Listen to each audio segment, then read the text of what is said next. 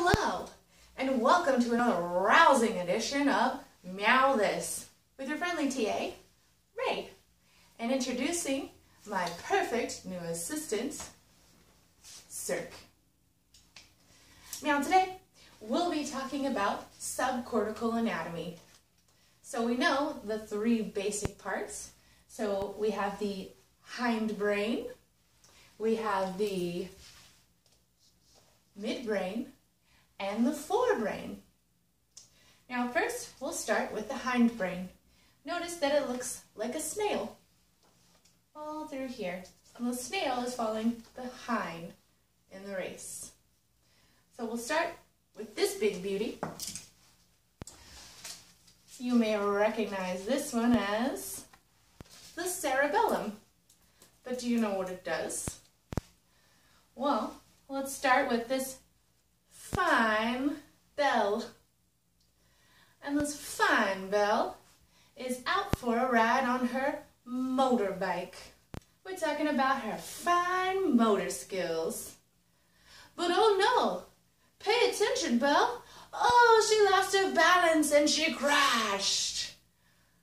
Balance, fine motor skills, and balance. Bell and cerebellum. Next, we have the reticular formation. Now you may notice this is a distinct formation that looks a lot like a fence. I like to imagine counting sheep jumping over the fence. As you can tell, this means levels of wake and sleep, levels of arousal.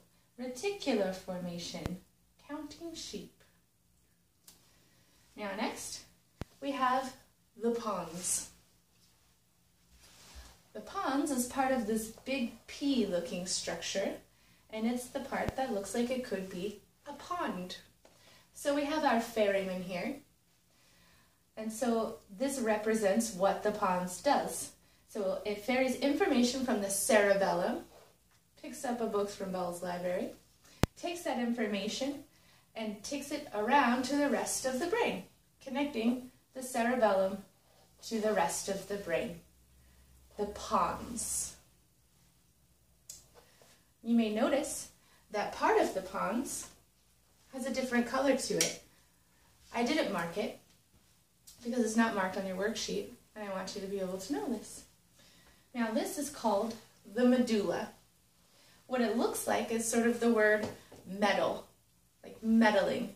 But this isn't anything that we would want meddled with, because the medulla is responsible for things like the heart. We heart the medulla. It's responsible for circulation, heartbeat, and respiratory systems. No meddling with the medulla. We heart the medulla. Excellent. Now we're going to talk about the midbrain in a lot further detail. Notice it looks like an upside down M, midbrain.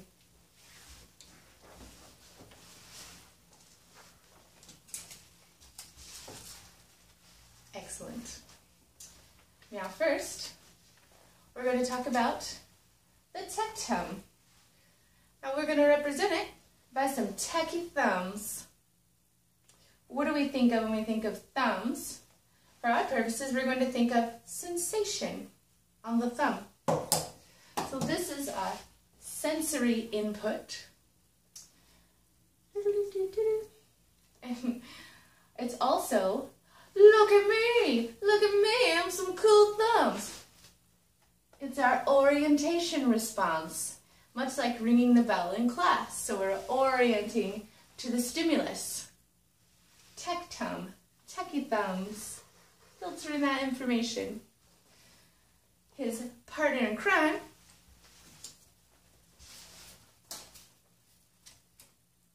DJ Tegmentum. Now DJ Tegmentum likes when you move it with its dope beats. What? That's because it's chock full of neurons that produce dopamine. Tegmentum and tectum holding down the midbrain. Got that? Now, moving on to the more complicated structures of the forebrain, if you please. Now, the first thing you might notice is something familiar. We're talking about the trusty corpus callosum, or corpus callosum.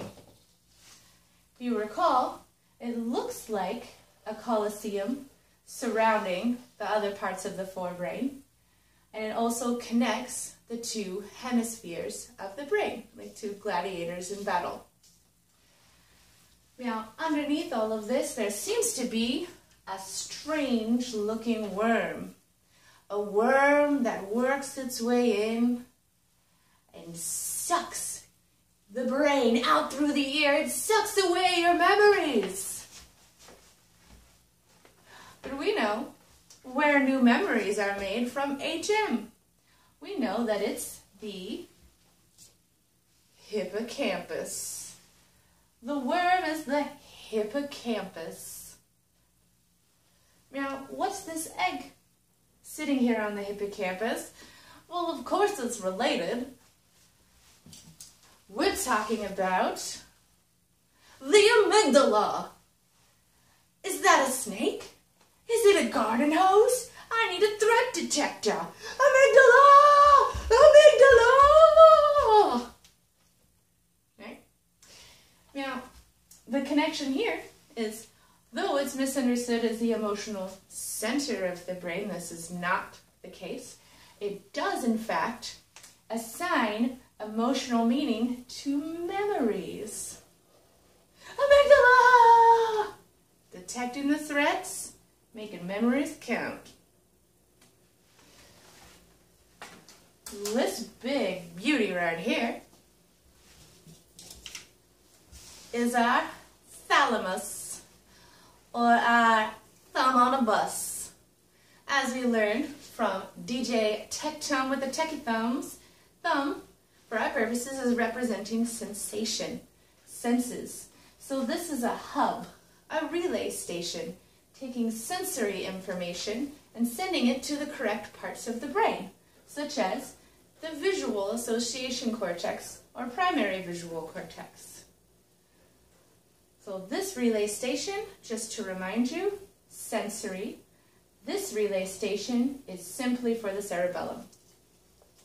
Now, this rock star thumb on a bus does a lot of work. He deserves some hype. We're talking about the hype man, the hypothalamus. Right here, hyping it up. So what's a hype man say? Oh, we need some drink. We need some snacks. We're hungry. We're thirsty. We got sex drive. It's hot in here. Ooh, body temperature. Ooh. So we're talking about motivational behavior and body temperature. Hypothalamus. Hyping it. Now the last little piece to our puzzle is simply the pituitary gland. It's just dangling over a pit, part of the endocrine system. Now you may think it's over, but wait, there's more. Now what could possibly be missing from this scene? It's the spaceship, the basal ganglia. Now where does this go? Boop. Right on top of the thalamus, riding along the hippocampus. We're talking basal ganglia. We got our base chakra gang holding it down with intentional movement. Intentional movement. It's our basal ganglia.